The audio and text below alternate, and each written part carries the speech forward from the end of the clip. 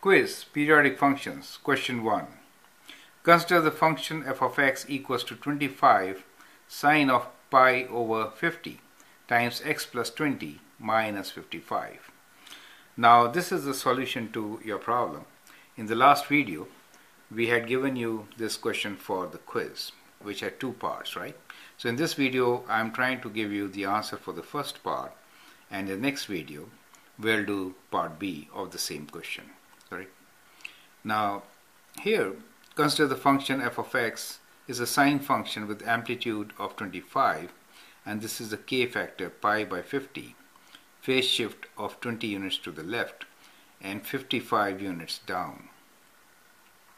Determine the coordinates of maximum and minimum for the given function. I'll give you a solution of this problem in one way, and I'd like you to attempt and get the solution alternately also. Okay, so that will give you a very sound base on understanding periodic functions. Now consider a sine wave. As the equation is a sine function, let's consider the basic sine wave, right? So I'm just drawing a sine wave here, and this is your axis of symmetry, and that's your sine wave.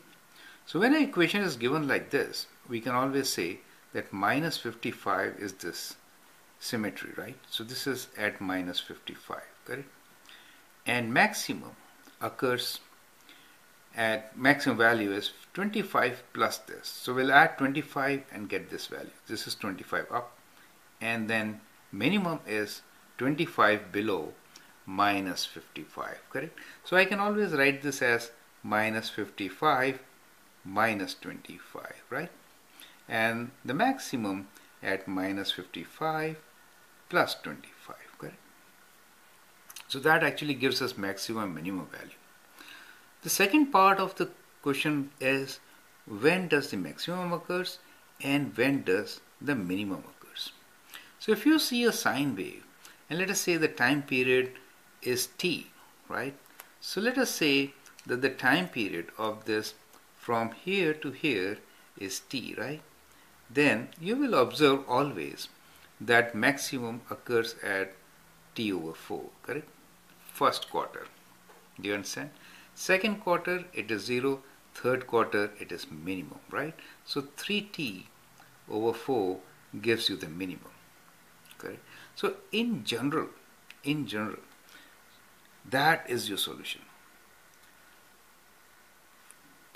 T over 4 gives you the maximum, 3t over 5 gives you the minimum, right? So I'm giving you such beautiful solutions here so that you can solve any question on periodic functions, correct? And maximum value we calculated with the help of shift, vertical up and down, right? Now the question remains how to find this time period t. Now time period can be found from this horizontal compression or stretch factor, correct? So time period t is actually equals to 2 pi by k, correct? And k is pi over 50.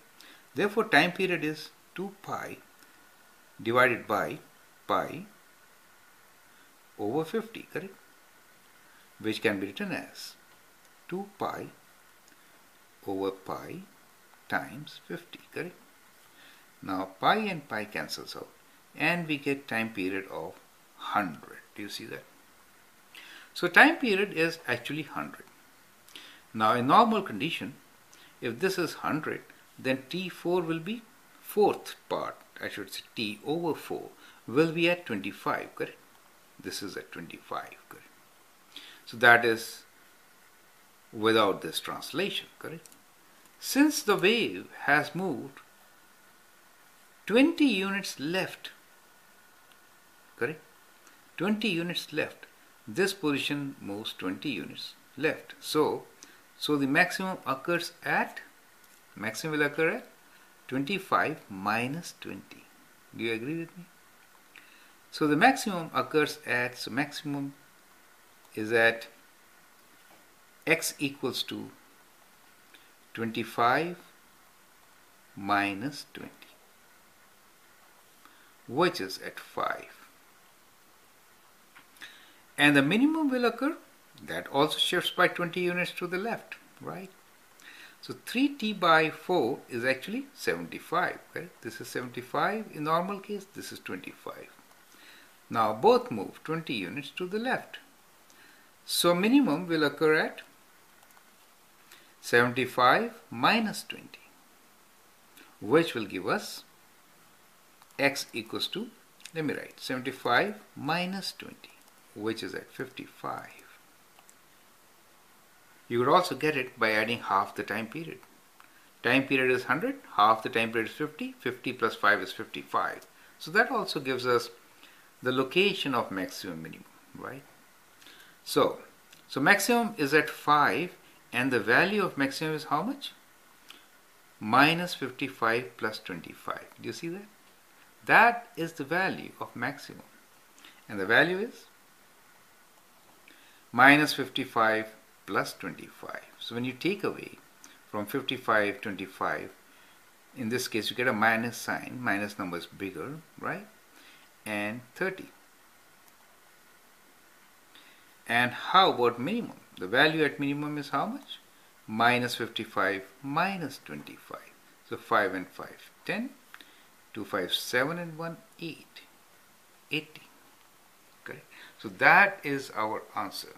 When say, determine the coordinates of maximum and minimum for the given function. So our coordinates for maximum and minimum are, for maximum, the coordinates are, the x value is 5 and the y value is minus 30. And for minimum, they are x value 55 and minimum value of minus 80. So that is the solution of part A. In the next video, we will solve part B, and the question, if you remember, was explain why the value of function is same at x equals to 3 and x equals to 7. Do you understand? So that is a hint, right? Okay, thank you. I hope you enjoy this part and you appreciate it. Thank you.